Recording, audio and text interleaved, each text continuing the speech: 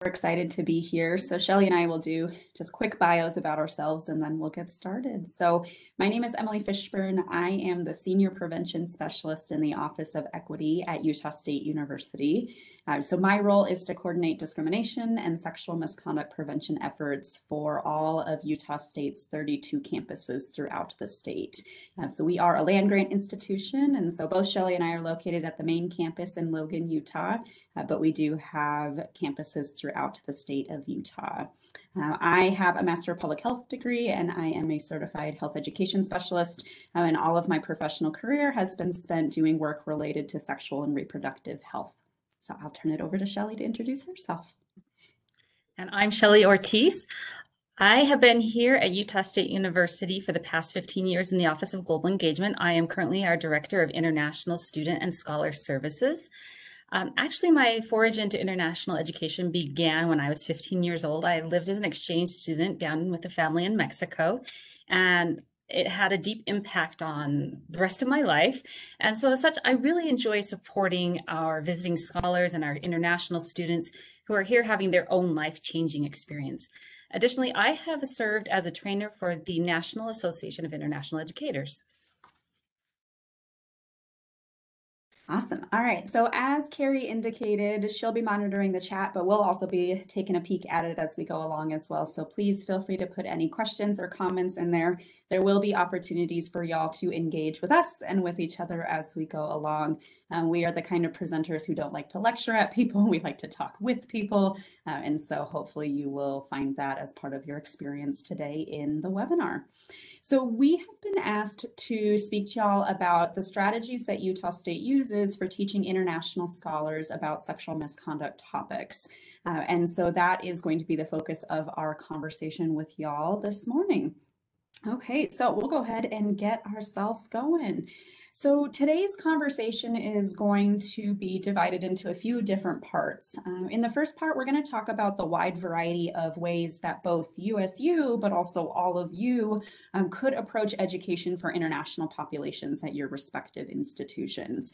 And then the rest of our time is going to focus on specifically how we have decided to educate visiting scholars at our institution related to sexual misconduct topics. And so we'll talk a little bit about where this program came from, what it looks like, how we do it, and then we will have a conversation with y'all at the end about potential next steps for yourselves. So what would it look like to implement similar kinds of programming at your institution, or maybe implementing some of those various education strategies that we're going to introduce shortly.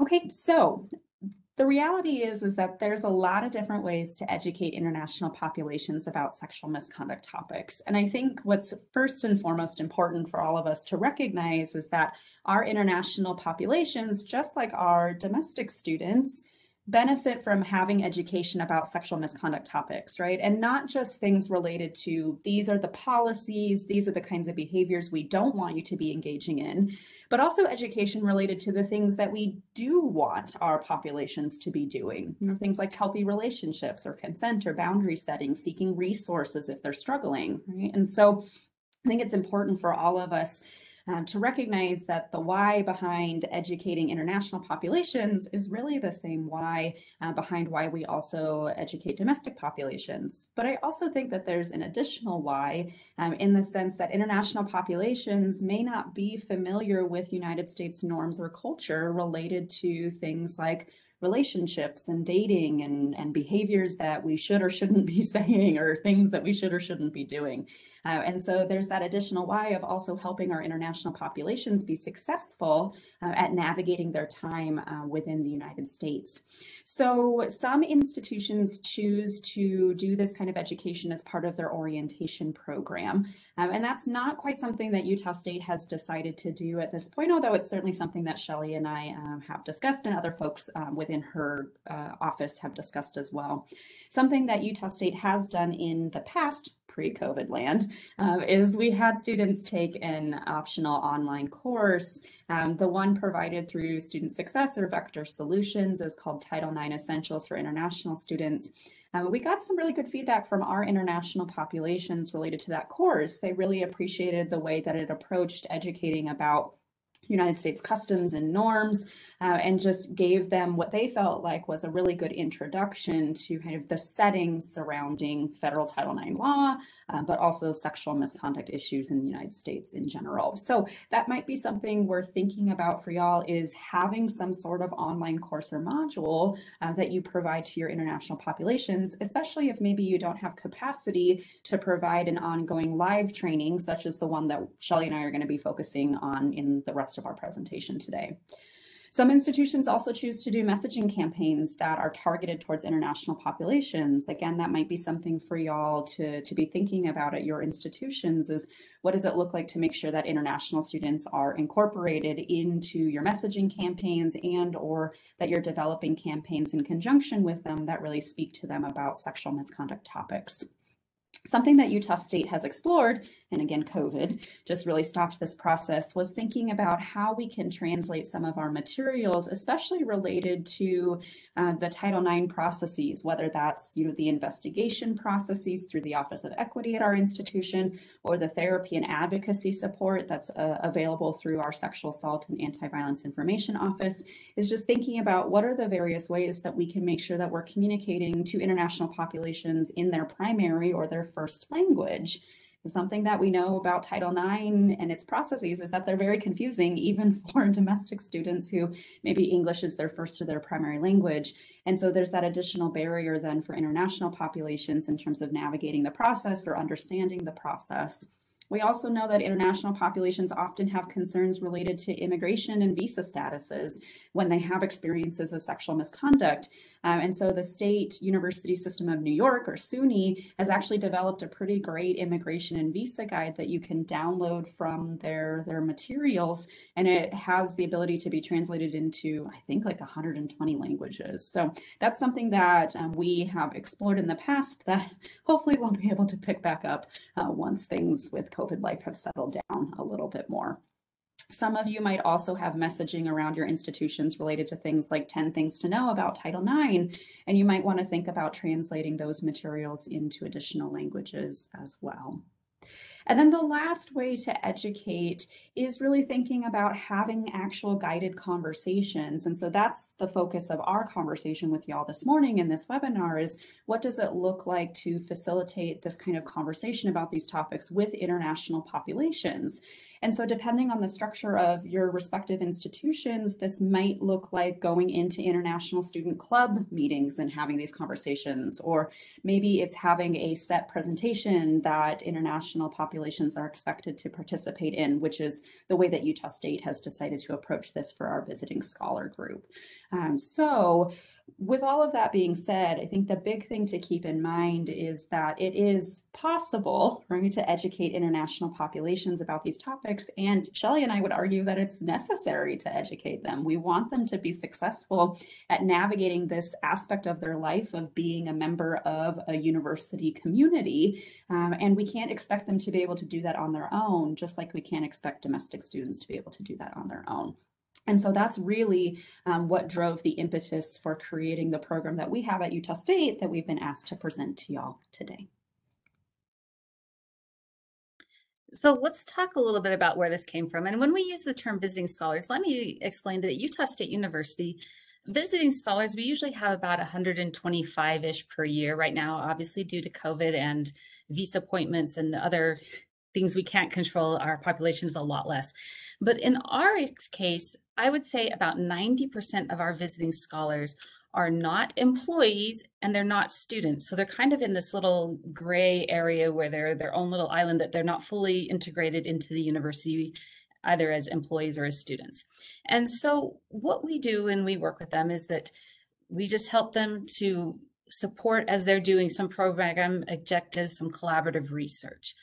And we had in 2016 a couple of experiences that were unique. And at the time, they were reported to our Title IX officer, and the Title IX officer and their office went through the process. And at the very end, someone said, maybe we should reach out to Shelly and talk about what it has to do as far as, because they're international visiting scholars at that point. And so they reached out to me, and one of the cases was really fascinating to me in the fact that The faculty host for the visiting scholar had submitted a harassment complaint. And what had happened is this individual had been offering gifts, and the faculty host would be like, no, no, no. And then they'd say, no, no, then you need to come to my home and I need to make you dinner. And the more the faculty host said, no, no, the more the visiting scholar would come up with other things. They'd offer them money, something. And so when I became involved, I realized that this visiting scholar came from a culture where they feel obligated to show honor to their faculty host. And so they were trying to do what culturally was acceptable for them to show honor, offering gifts, hosting them in their home, offering them money. And the more that the faculty host said no, the more the cultural paradigm of that visiting scholar said, oh no, let me try this. And they would try and do more and more. And they were interpreting as the faculty host saying, that's not the way I want to be honored. And so they're trying to figure out how the faculty host wants to be honored while the faculty host is feeling harassed. And so we had this really disconnect going on. And it made me realize that we are required to provide a orientation as mandated by the US Department of State. And in it, there's certain elements that we're supposed to talk about, but somehow we're not really capacitating these visiting scholars to interact culturally and deal with difficult situations on our campus. And so I was having this thought, and then Emmalee's position was created. And Emmalee shows up in one of our staff meetings to introduce herself and talk about it. And she says, and if there's any way I can help you support your work, let me know. And I'm like, definitely, let's talk. And so this is where the origin of our program. So in coming up with our program, we came up with some goals. First of all, we want to help them understand some of the various terms used in the USA related to sex and sexuality. And and Emmalee already alluded to this previously a little bit, is that, you have English as a second language. So there's that, as well as you're teaching the concept behind it. So we have multiple layers when we talk terms that we're just trying to help them understand both concept and what does this word mean in English. Then after that, we also wanted to understand more terms used as far as it relates directly to USU's sexual misconduct policy. Then we all wanted to understand where to get help as they are facing maybe situations here on campus. And finally, we wanted them to reflect on their own experiences, particularly to say, where am I coming from? What are my natural expectations? And then kind of shift it and think, okay, what is this community expecting and how is that different? And so those were the goals that we had. So we sat down and we talked about the program and the logistics that we wanted to come up with and what we wanted to achieve through this. So in doing so, the first was the content development. And when we hit content development, I just looked at Emmalee and I said, that is yours. And in fact, I just read through an article in Social Justice in Higher Education, and it was talking about how if we put everything onto the Office of International Student and Scholars and expect them to address all concerns related to international student and scholars, we're actually marginalizing that population. And what we need to do is integrate them into our current services. So I really appreciate that Emmalee has stepped in as a key partner and worked very closely with us rather than just kind of giving me the content and expecting me to do the presentation. So that has been great in that regard. Then we talked about the program coordination. How are we going to present that? What could we do? We talked about doing some role play, some examples, as well as these guided group discussions, ways to really make it effective. And then we did some advertising. And you can see here an image of one of the email newsletter type things that we sent out. And I will say that that was not the most effective advertising way. And I found that personal touch, especially if I send something and it comes from my email and saying, this is mandatory, I look forward to meeting you there, then we get a lot better turnout. And I thought at one point it was because, they're coming from cultures where they're relationship based and they're relying on that relationship form of communication, which I think that is a factor. But I also think one more layer may play into that is that you are coming and you're talking about this awkward topic in a culture that you're not 100% comfortable in. But if there's someone there inviting you saying, I look forward to meeting there, I'll be there to support you, I think that also has been effective based on some of the comments and feedback that I've received.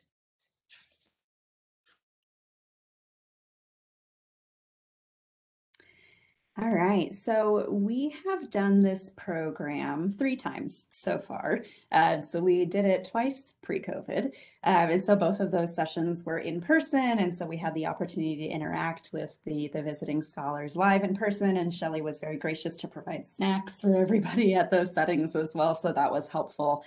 And then, during COVID, so last fall, we did it entirely via Zoom, and that was a different experience than doing it in person. We definitely found that the visiting scholars were, I wouldn't say less engaged, but maybe a little bit more shy in terms of actually contributing to the dialogue and participating in that conversation since it was happening virtually. And then this fall, we're actually doing this program tomorrow. So this webinar has great timing.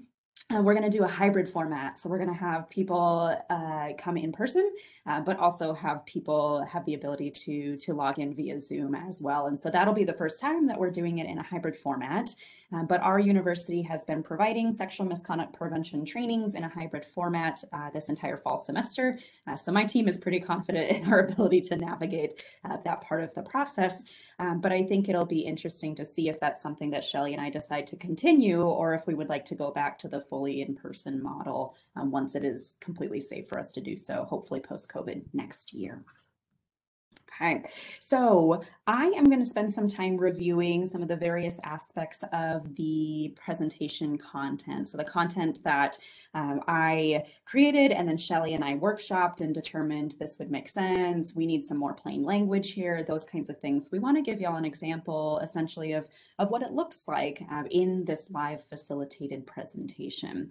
Now, I will note that Shelly and I co-facilitate this presentation. So again, that really collaborative nature of the program is what I think has allowed it to be so successful, right? The visiting scholars know Shelly as their point of contact, so they have her in the room and have her in the space, and she's the one that's demonstrating to them that it is okay to talk about these kinds of things. It is okay to have questions or concerns about these kinds of things. And then we have me and my team in the space to really be able to provide more of that content expert kind of lens, and to also help the visiting scholars develop vocabulary and language that maybe they're not used to using or weren't aware that is used in the United States related to these topics.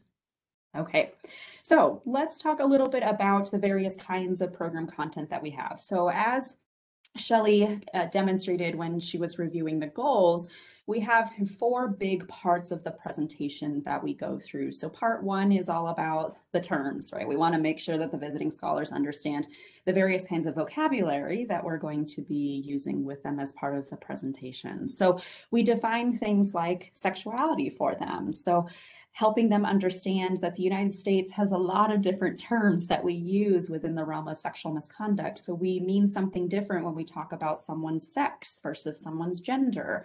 We also mean something different when we talk about sexual orientation. And so we like to use a lot of different imagery for them. We've used the genderbread person in the past. I've also educated with the gender unicorn, right? There's a lot of different ways that we can represent how these terms connect. But that is something that we have found has been so instrumental for the visiting scholars, is the ability to have something to take with them afterwards. So what we definitely have noticed is they've taken a lot of screenshots of this particular image when it comes up on the slide, because it really helps them understand how all of the terms connect. And then it also gives them a place to go to learn more about the terms or to understand more about how they are used within the United States. So we really have tried to make sure that the slides are not super text heavy, that a lot of the material is being presented either in imagery or verbally, so that there's the opportunity for people to learn in a lot of different ways. But we also want to be sensitive to the fact that, our visiting scholars are in some respects maybe translating what we are saying in English into their primary language, and then also thinking about it in lots of different ways. So we're trying to be sensitive to the various ways that our visiting scholars are engaging with the material as well as learning as we go along. So we also spend some time talking to the visiting scholars about who can be in a dating relationship with people in the United States, right? So recognizing that some of them might be coming from cultures where same-sex or same-gender relationships might be frowned upon within society, right? Or might be looked upon in a very negative light. And so we also try to prep them in terms of you will see individuals on our campus where maybe you don't know what their gender is, or you might see same-sex or same-gender couples holding hands or kissing or cuddling on our campus. And so we want to let you know that that's okay in the United States. That's something that happens here. So again, really trying to help them acclimate to not only just the university culture in general, but also United States culture related to sexuality. And dating is such an important part of the opening process related to this presentation. We also think it's really important for visiting scholars to be aware of the fact that the United States believes that people have bodily autonomy rights. And so we also believe that as an institution, and this is a central part of all of the programming that my team does related to sexual misconduct prevention, is making sure that members of our university community understand that they have a right to their body and a right to dictate how people interact with their body. They have a right to feel safe in their environments and safe in their body. They also have the right to be free from coercion and manipulation by others, whether that's a friend or a family member or even a boss. We also make it clear that people have the right to clear and concise communication from people, and that they have the right to provide enthusiastic consent, not just for sexual activity, but for anything, right? So if someone, for instance, doesn't want pineapple on their pizza, they have the right to say that, right? And so we think it's really important for the visiting scholars to also understand that, again, the United States cares a lot about rights. That is a big thing that we emphasize for the visiting scholars in this presentation. And we think it's particularly important for them to be aware of the fact that those rights not only extend to things that are specific in the Constitution of the United States or in laws and policies in the United States, but they also extend to how we think human beings should be treated, and making that connection for the visiting scholars is really important to us, because we want them to be able to understand that a big reason why our university cares about sexual misconduct issues and why Title IX is a law in the United States is because sexual misconduct behaviors violate people's boundaries and their bodily autonomy rights. And so we want to make it very clear to the visiting scholars that if you have any of these experiences, these things are being violated and that's not okay. And you have the right to tell someone or to seek help related to those experiences. So from there, then we move into talking about what does it look like to actually give consent? How does Utah State define consent? And then how do we also define the various kinds of behaviors that are not okay at our university? And so Shelly mentioned earlier that part of our presentation is role play, and it's very true. So we've set up scenarios for these definitions to help the visiting scholars understand them better. And we'll do role plays that demonstrate these various kinds of behaviors. And so those have been, I think, a really instrumental part of helping the visiting scholars visualize or understand specifically what does it look like for someone to be discriminated against based on their sex, right? Or what does sexual harassment actually look like? And so for the ones where it wouldn't be appropriate for us to demonstrate them, we have specific scenarios that help the visiting scholars try to understand the various components of that scenario and why that scenario qualifies as sexual assault, for instance. So this is a part of the presentation that is really interactive with the visiting scholars. Again, we want to make sure that they have a concrete understanding of these various kinds of behaviors. Again, not only so that they don't engage in them themselves, but also so that if they notice them going on around them, or if someone is directing these behaviors at them, they know that they're not okay, and they know that something can and should be done about those behaviors.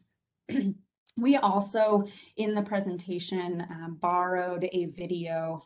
I don't remember where it's from, but we borrowed a video of international students talking about why conversations about these topics really matters. And so that is something that we have also inserted into the presentation as an opportunity for visiting scholars to see people such as themselves talking about why they think it's important to participate in a program like this as well. So like Shelly mentioned, these conversations can be really squishy for a lot of people, right? They can make people feel uncomfortable. And so when we found that video, we were like, yes, this is great. This is a great opener behind Shelly's introduction of the program to really set the stage for why we think it's so important for visiting scholars to be having these kinds of conversations. And then lastly, We talk about how they can be supportive of people in their lives who have these experiences. So, doing things like starting by believing. So Utah State is a Start by Believing institution. We're part of that national movement. And so that is something that we educate individuals about in terms of if someone comes forward and tells you that they've had an experience in this realm, we really do encourage you to start by believing what they say about their experience and then transition into being an active listener, asking open-ended questions, supporting that person and making their own decisions, and then being willing to refer them to places that can help and being aware of the specific places that can help. So again, we also want to empower the visiting scholars to feel like they know what to do if someone was to come to them and say, hey, I'm having this experience, I'm not sure what to do, I don't know how to get it to stop, or those kinds of things. We want them, again, to feel supported in not only being able to help that person who's talking to them, but also empower that person to get connected to resources as well. Okay. So that's the presentation content. And usually we do smush that into about 30 minutes. So it's, rapid fire, but also pretty relatively paced. And then the last part of the presentation is related to discussion questions. And we do roughly about 30 minutes for this. And so what we've done in the past is we've had some colleagues from Global Engagement and some colleagues from my team come, and we break the visiting scholars out into individual small groups. And then we talk about the various kinds of discussion questions with them. One year we assigned each group a discussion question because we had enough participation to be able to assign each group a single question. And then the other year that we were in person, we just had every group discuss every question because it was a smaller sized population. So the guided discussion questions, I believe there are 6 of them. 4 of them? I don't remember. We'll find out, y'all. So we have them talk about things like what they've noticed about how people interact in the United States and whether that's the same or different as in their home country. Again, this is really the part of the presentation, like Shelly mentioned, where we wanted the scholars to be able to reflect, to think about the connection between what we talked about in kind of the lecture portion of the program to their own personal lives. We also have them talk a little bit about what they've noticed about dating relationships and again, how they are the same and different as what they've experienced in their home country.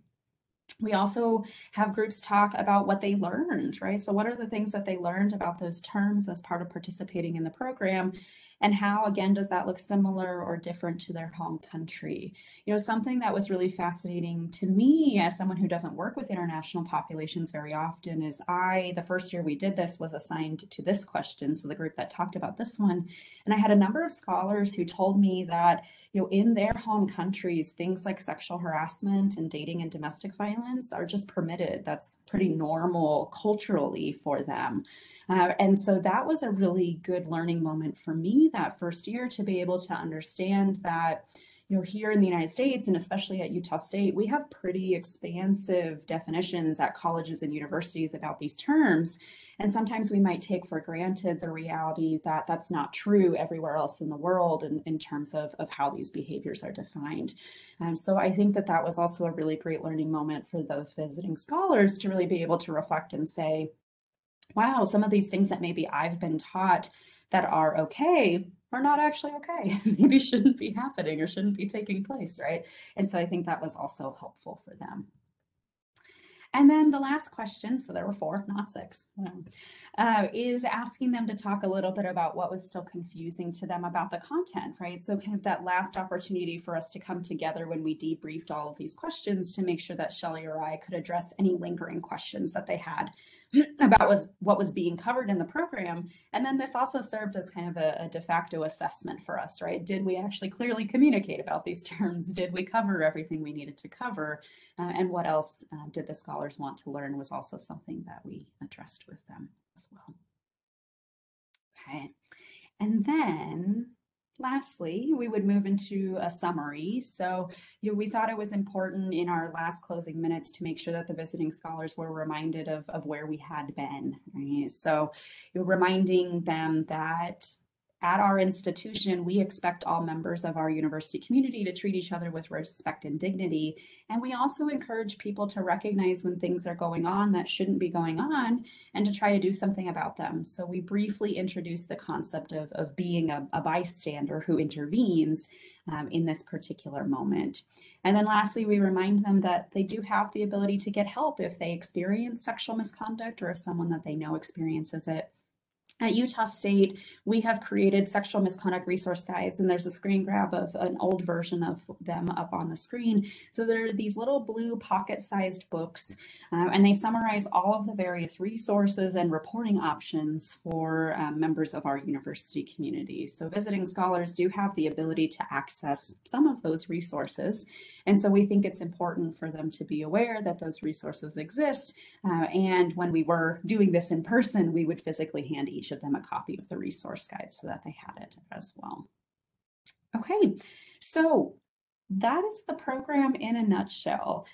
I would wager for many of you that are viewing the webinar that a lot of this content probably already exists amongst your respective education teams in some way, shape, or form. I know it certainly did for us. And so for when my team put this presentation together, a lot of it ended up being consulting with Shelly and her colleagues about effective ways to then communicate the content. So that's what we really focused on when we were doing that program development portion.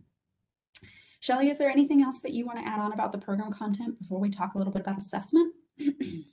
I think my takeaway was that I learned a lot through the whole presentation. And so what we actually have done since then, as I said, that we want to help these visiting scholars adjust. And so we've actually added a component based on the content that I learned through this into our orientation.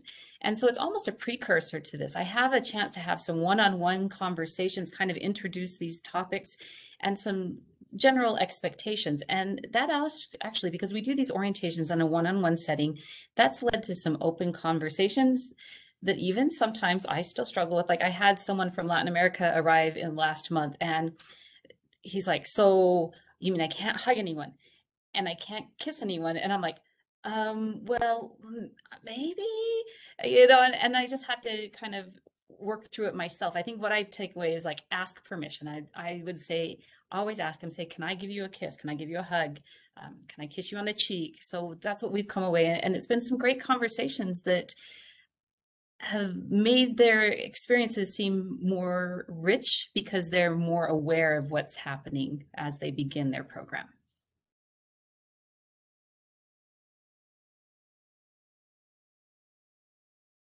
All right, so the last time that we assessed the program was the last time that we were in person. So we assessed it in spring of 2019, and that year there were 68 scholars that were visiting Utah State, and we had 43 of them attend. So it was a pretty good attendance rate for us that year. And so we did some within program assessment, like I mentioned, right? So checking for clarification, checking for questions, checking for understanding, as well as, again, I'm a firm believer that you can also assess the efficacy of a program based on the responses that people give to discussion questions, right? And so that is also something that ended up being part of our within program assessment. We also did conduct a very brief Qualtrics survey. So Qualtrics is the system, the surveying system that Utah State uses. And we emailed that out to participants about a week after the program. So we didn't have a ton of people participate in that survey, which was okay, but it still gave us a sense of how people were feeling about the program. And in general, they felt pretty good about it. They felt like they had a better understanding of some of the terms that we talked about, and they felt like they had a better understanding of support resources as well. So given the hybrid nature this year, we'll definitely repeat the assessment with the scholars who end up attending this year. And just to try to understand if some of the small improvements that we've made to the program since we originally implemented it in 2019 have helped improve the quality of the program. So that brings us then to talking a little bit about some lessons learned, and I'll let Shelly start, and then I can contribute anything else in terms of lessons that I and my team have learned as well. So the first one is time. And we should have known this from the beginning, that time is a different concept to different people. And we were had it all set up that we're going to start at this time, we're going to end at this time, we're going to do it. And we realized that you need more time, as much because of cultural difference perceptions of time, as well as we had some technology struggles. You wanted to check people in. People wanted to say hello and have a little bit of a chat. So time was definitely the biggest one that we learned about. Emmalee does mention the within program assessment. I just want to emphasize the dynamic nature of the program assessment. So we actually did a role play, and after we did the role play, we're thinking, well done. And then someone happened to hear another visiting scholar in the audience turn to someone and say, okay, so what's wrong with that? And then we had one of these aha moments that we shouldn't just assume that because we played it out that they were going to interpret it the way we intended them to interpret. So a lot of dynamic nature, you're thinking on your feet. And so we've learned to plant people in the audience. And like we talked about, my team members, Emilee's team members, to be there for that instant feedback and adjustment of some of the concepts and work that we're doing. In terms of lessons learned from me, I think the biggest thing for me was continued practice in plain language explanations, which is really important within the realm of Title IX and sexual misconduct because we use so much jargon in this field. And so it was a really great exercise for me in terms of thinking about, okay, how do I explain a concept like sexual orientation to someone who's maybe never heard that term before, or in their culture or country of origin, it's described differently, right? Or it's not even mentioned as an identity factor that people have. And so for me, that was a big thing that I learned. And so those were some of the changes that we've made to the slide deck over the years, is continuing to cut down on the jargon, cut down on the lingo, and put as much plain language in there as we possibly can. So that's been a big change, I think, from the education construct side of things that we have done well, that I think is really important. All right. So I believe that brings us to the end of our prepared content. So now is the opportunity for a little bit of discussion for those of you who are interested in doing this with us. So given the fact that we're being recorded, we're not going to send you all into breakout rooms, but we will have you stay with us, and you're welcome to unmute and answer these questions verbally, but we also encourage you to be willing to put some thoughts in the chat as well. So a central theme to this program is collaboration, and hopefully that's something that y'all have taken away from mine and Shelly's comments this morning, is just that if we are willing to collaborate, we can do bigger and better things, right? So that's our first question, really, is, what experiences have you had on your campus where you wished you had partnerships with other offices, departments, or staff members? Okay, so again, you're welcome to put some thoughts in the chat, or you're welcome to share some things verbally if you're willing to. What are some of those experiences where something happened and you wish you would have had a partnership with an office that maybe could help you, but you didn't? And yes, Marilyn, to answer your question in the chat, I'll look for the video link before we close out today so that y'all can see that as well. Yes, you're welcome. All right. Any thoughts related to experiences that you've had that you're willing to share?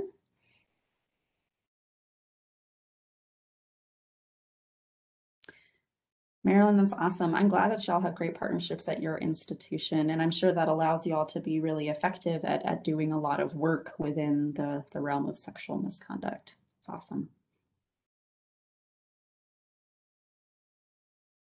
Just to note, I know some of you are aware, but you do have the ability to unmute yourself on the side there where you just click on the microphone. So if you've never done it before, it's pretty simple, so you can contribute as you are comfortable to the conversation. The chat room is also great.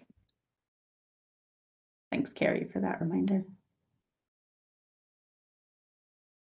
Carrie, can I put you on the spot to talk about when you used to work at an institution? Were there ever any times where you wished you had partnerships for certain things, but you didn't? Oh, certainly. I always found building those, here, let me start my video too. It's kind of weird to have somebody talk. Yeah, I mean, without question. And I think that the important thing is not to be afraid to reach out and try and build that relationship, and understanding that, I mean, my experience too was a lot of time people are like, hey, we get it, but I don't know where we're going to fit this in or how we're going to get this process started. So I think one, not being afraid to reach out, and hearing not now is not a no period, but you kind of sometimes have to continue to kind of slowly build that relationship and work with that person. And sometimes that means stepping outside of just even the main thing you want to focus on, but broadening that scope to build trust and build relationships with someone. So Yeah. yes, with that question, I used, for those that are on the call don't know, I used to be an assistant dean and director of residence life. So there was a lot of opportunities to build relationships and improve upon the work that we were doing for the students there. Thanks, Carrie, for being willing to put on the spot. And I agree with you. I think that, you know, being willing to understand that timing is everything in higher ed is a really important part of doing this kind of work too. So to Nicola's point in the chat, right, often what we find ourselves having are good partnerships, or at least existing partnerships, but they're often called upon to be reactive, right? So less proactive. And so I think that that is what is so beautiful about this program for the visiting scholars at our institution, is that it is designed to be proactive, right? It is truly designed to be a primary prevention approach for these visiting scholars in terms of not having experiences of sexual misconduct, or again, not perpetrating these behaviors themselves. And so one challenge that I think we would like to impart on all of you is to really think about how can you go about building partnerships that you might still need, and what does it look like to nurture them and to maintain them over time? Because the reality is that we might know someone, maybe in the equivalent of your Office of Global Engagement, you might be aware of them, but maybe you've never had the opportunity to have a conversation, or you've never made the opportunity to have a conversation with them about a program like this, right? So it is that willingness to create that space to be proactive, which I think is so essential to a partnership like this one. And then, you know, the other question for you all to consider, and I imagine that this is a mixed bag for those of you who are tuning into the webinar, is some of you maybe have created partnerships that provide this kind of training, and some of you might not have. And so what Shelly and I would definitely encourage you to do is to figure out, who could you partnership? Who would you need to partner with in order to make this happen? And what does it look like for you to try to maybe get a meeting scheduled with them to explore the possibility of a program like this? I have to say that the first year that Shelly and I did this, I don't know, Shelly, it was maybe like 5 hours, 10 hours of prep time. It really like ultimately did not end up being a ton of investment of time to make it happen. And so for us, it ended up being more of a prioritization to make it happen, right? And so I think that is the key piece, is thinking about, if this is an avenue that you all want to explore at your respective institutions, what would it take for it to be a priority, or to at least be something that you want to specifically explore? And And I'm then, actually going to add to that, though, Emmalee, is because we're talking about proactive, but the reality was this was actually reactive on my part, because I had had an experience and I had seen the value of it. And so you're right, if you approach it, it's hard to get people engaged unless they have a reason that becomes mutually beneficial to them. And so what language, what can you use to make them feel that it's mutually beneficial, instead of you're just adding one more thing that they need to be teaching someone else? yes, yeah, and thanks, Shelly. I appreciate you adding that, because it is, I mean, it's true that a lot of times, especially in higher ed, we do need to find ways for things to be mutually beneficial for folks, right? And so when we are willing to use that language of being mutually beneficial, or again, a collaboration that multiple units or multiple people are going to get something positive out of, we have the ability then to create this kind of programming, or at least more likely to set the stage for this kind of programming to take place. So the other thing that Shelly and I encourage y'all to think about is that for those of you who do have established partnerships to provide this kind of training, how is that partnership going? Does it need a tune-up? Does it need to be checked in on, right? How can you make sure that that relationship is maintained? You know, Shelly and I are in maintenance mode at this point, right? So we check in, you know, at the start of the semester and say, when do we want this to take place? Here's the old content that we used. What kind of edits do we need to make to it? And so we have, you know, gone through the process of being able to be in that maintenance mode. But that doesn't mean that we don't communicate at other times throughout the year either, when there are additional needs that might arise in terms of supporting the visiting scholars group as well. Okay. And then for those of you who don't, oh, go ahead, Shelly. Oh, I'm just going to say, I'm going to go ahead and I'm responding to Marilyn put into the chat that she thought the goals of this could be achieved in a single session for all students. And I'm going to say, on a surface level, yes, you could, but the reality is what we're seeing and is you're talking about the cultural differences, which I've tried to emphasize throughout this. And so you need to take more time to break it down for those international populations who have a different paradigm. And even you have multiple different paradigms. That one of the values in the group discussion that we had with these visiting scholars is that they were even learning from each other. And I was learning as I was listening to them, because I had someone from Asia, I had someone from Europe, and I had someone from somewhere in Africa. And I'm hearing these wide varieties of things and realizing that we had to maybe be a little bit more inclusive in thinking of how we're going to address these topics. So I would actually, if I were you doing something like this, a lot of international offices are trying to think of programming to help their students overcome these cultural, cycles and adaptation to the new culture.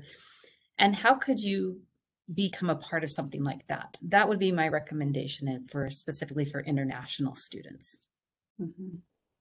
Thanks, Shelly. And I agree. I think that that is also a good response to the last question that we're going to pose for you all to think about as you leave this webinar is if you need to create a partnership, or maybe you need to create a stronger partnership or a different partnership, how can you again demonstrate the value and the benefit of having a program that is more specific to international populations?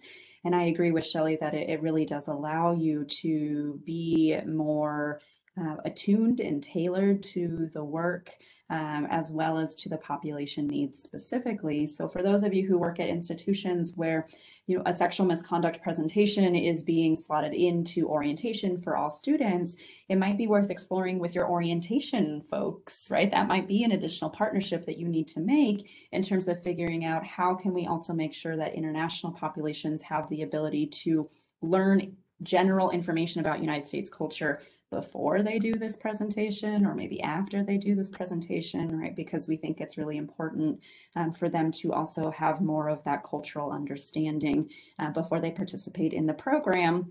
That quite frankly is going to be more directed at domestic students, right? A lot of the programming that colleges and universities do related to sexual misconduct prevention is being created by people who are domestically located in the United States, often are from the United States. And so therefore that is the lens that is being brought into the programming specifically. So we do think that it's important for international populations to receive some sort of separate dialogue about these topics in order to allow them to be most successful at navigating them as well. Okay.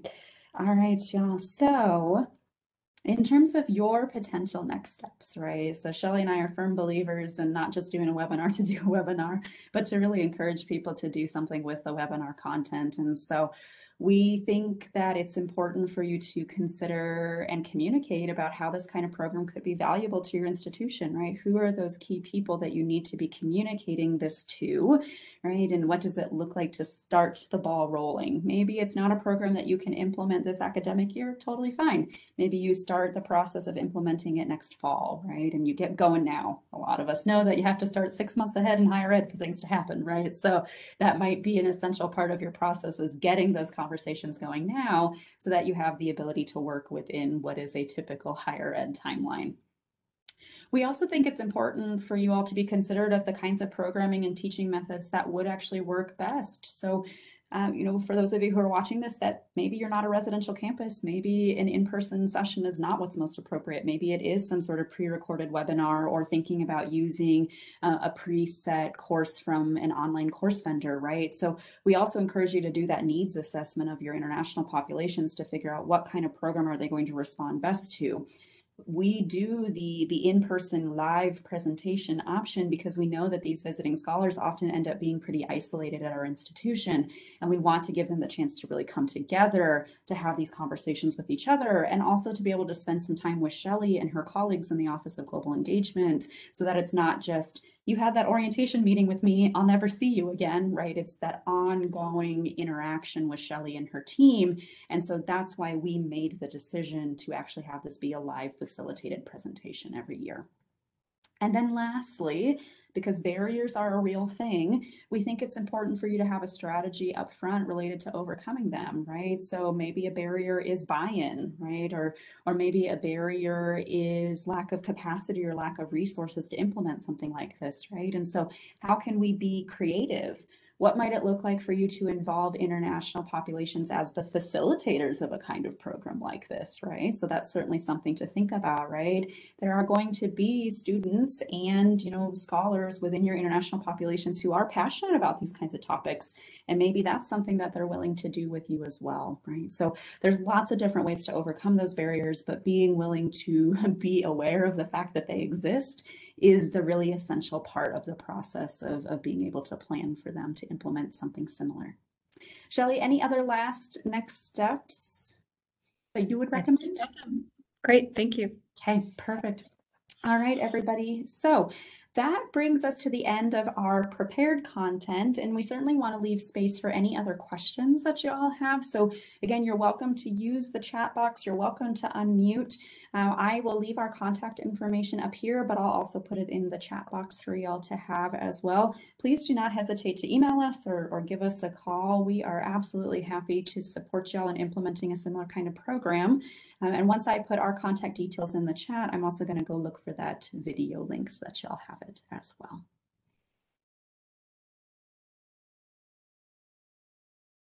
So I'll jump in, and if others who are attending the presentation have questions, certainly would encourage you to do so.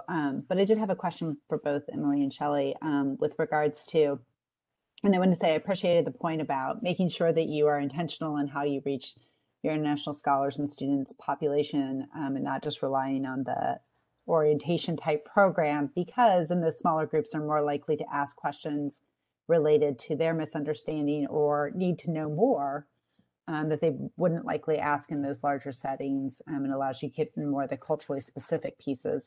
So I appreciate that comment. I wanted to ask to what, how do you foresee, we know we have some campuses here in Ohio have some pretty strong peer education programs about peer-to-peer facilitation of some of these same questions or issues or topics.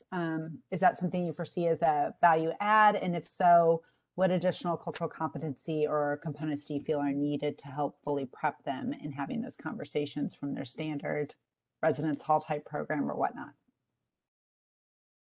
So I can jump in to answer that one. I think that peer educators are incredibly valuable, and we're fortunate at Utah State to have a group of peer educators that help us do the mandatory student sexual misconduct prevention trainings. And so we do have an international student who is one of those facilitators actually this year, which is really awesome. It's the first time we've had one. And it's been fantastic to have her be part of the team in terms of providing a different perspective when she facilitates the content. I think in terms of prepping peer educators, the biggest piece of advice that I have is that you actually have to invest the time to prep them. I think it's really easy for us to say that, like, oh, I'm going to give them the presentation slides, I'm going to give them presenter notes, and then off they go and they'll be able to implement it. But I think it's important for us to recognize that it's one thing to be able to be a learner in the audience about these topics and to be passionate about them. And it's a whole other thing to be in front of a group responsible for explaining them and having the ability to actually answer questions and navigate them effectively. And so I think in that particular setting, it's important to acknowledge that if y'all do decide to use peer educators, which I would fully support, I think that would be fantastic for international populations to hear from each other about people who are passionate about these kinds of topics as well, that you have that ability and that time investment to allow them to be successful. I would also say too that it's important to provide them space for those peer educators to also not understand things, right? To need support and assistance and those kinds of things as well. Shelly, is there anything that you would want to add related to using peers to provide a program like this? Well, I know you had a conversation at one point regarding with the International Student Council, and what was their feedback when you approached them to be part of this?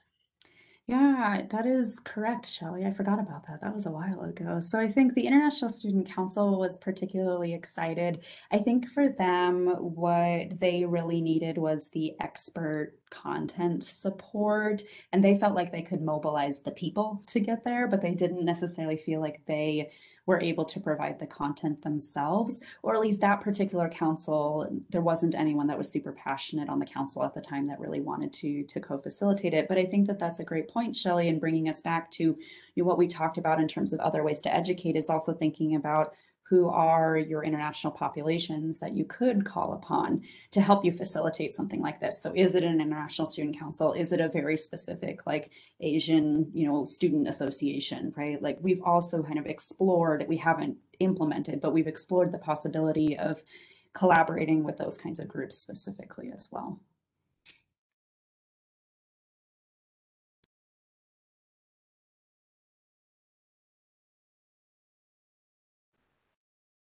Do any of our participants have any questions for either Emmalee or Shelly?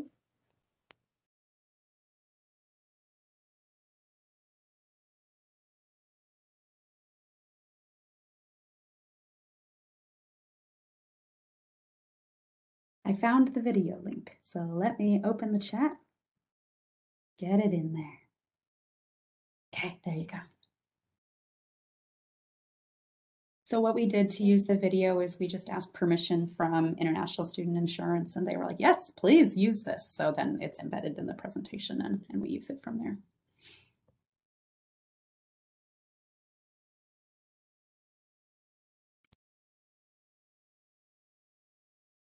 I know you talked briefly about how you meet each year and change up the content a little bit on the presentation.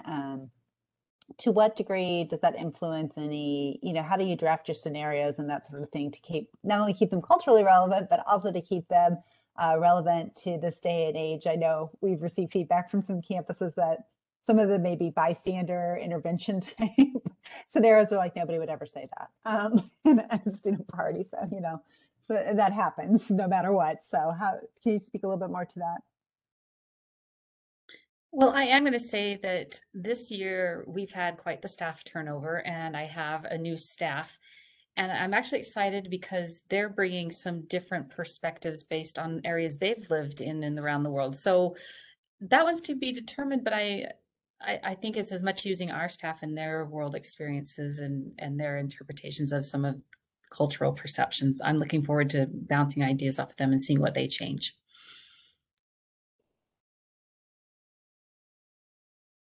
I would agree with Shelly. I think part of it too is also, again, like using an international student council to provide feedback about scenarios as well. So, is this an actual experience that people have had? Is this something that seems reasonable? Those kinds of things are also things that you can assess, before you create the program, after you create the program, right? But yes, I think the key thing for all of us to keep in mind is that we do need to be constantly growing and evolving our programming. As nice as it would be for us to create it in like 2019 and be like, yes, this will live off the shelf all the time, right? We unfortunately can't do that, right? We have to be responsive to changing needs and changing situations as we go. Well, and I'm going to add another very personal thing is that also the way I talk about this with our visiting scholars has shifted, and it's as much because of the education component, but I've also had a personal experience with a family member. And so it's interesting how your own personal experiences start to, again, I talked about, buy-in, when is it mutually beneficial, when is it relevant? And so that's just something to keep in the back of your mind as you're going through it. And then these other things, like you're talking about bystanding, we've talked about that, and that is an thing on our campus. But I think I do it more subconsciously when we're doing these changes. I don't know that we've necessarily been intentional, and maybe that's something that we can actually talk about, Emmalee.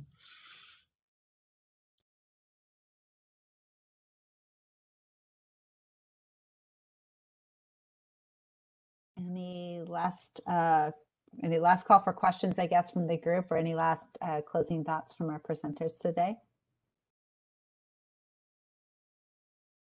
I think in terms of closing thoughts, as y'all are pondering if there's any other questions that you have, is just that sometimes the first step of doing a program like this can be the hardest part, right? So building that partnership or creating the content or getting through all of the logistics. And so I think it's always important to keep in mind that it's not just another task to do, right? It has the ability to really positively impact people. And I think that we have seen in the short period of time that we've been doing this, that visiting scholars feel more confident navigating United States norms and culture surrounding these issues because we have taken the time to invest in their ability to be successful at navigating those kinds of things. So I think that's my biggest piece of advice is whenever we think about tailoring a presentation for a specific audience, it's important for us to think about the positive outcomes, even if the logistics process or the time that has to be invested is, of course, time and logistics, right? But at the end of the day, you do have the ability to support people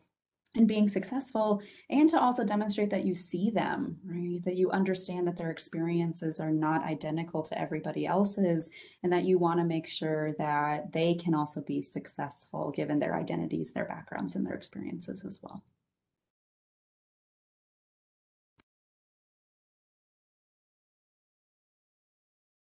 Shelly, any last minute things from you or? I feel like I've beat my drum and stood on my soapbox. So just thank you so much for the chance to share this and share our imperfect experiences with you.